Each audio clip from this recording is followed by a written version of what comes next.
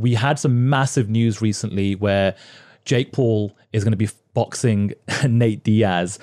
Can I just, like, obviously Nate Diaz he's one of our guys. He's an MMA guy. He's like one of the biggest superstars, one of the biggest icons and legends in the game.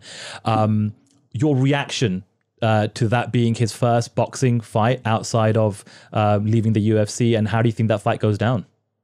Man, to be honest with you, Nate Diaz is not, he's got good hands, but he's not a boxer, right? He's not known as just a pure boxer.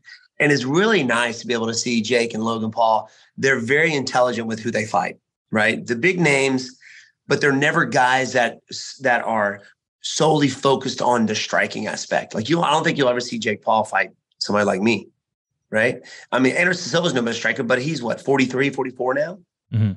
You know, the reactions aren't the same at that point. He's still one of the best. I think he's very, very good fighter, but they picked their guys very well, man. And Jake fighting these guys, he's improving in his boxing skills every day. You gotta tip your hat to these guys. They come from Vine. They got really popular on Vine when Vine was a thing. Then YouTube, they were YouTubers, and now they're professional athletes, man. It's crazy to be able to see the progression that these guys take. But I mean, I would love to see Nate win this fight, but I just don't see it happening.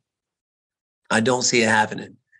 I think Jake has solidified himself as a professional athlete. He looked great his last fight. Even though he lost it, I think he did really well against a professional boxer. The cardio was good. I mean, the guy's trained like a real athlete. So you got to tip their hats off to the guys. And they're making money. Yep. They're making mad money. So I don't know. I think Jake's got it. Thanks for watching this episode of Smack Talk with Sandhu. Hey, do me a favor, hit the like button, drop a comment, let me know what you think, share this with your friends, and if you really enjoyed it, go ahead and hit the subscribe button. I have a lot more amazing content planned, so jump along for the ride.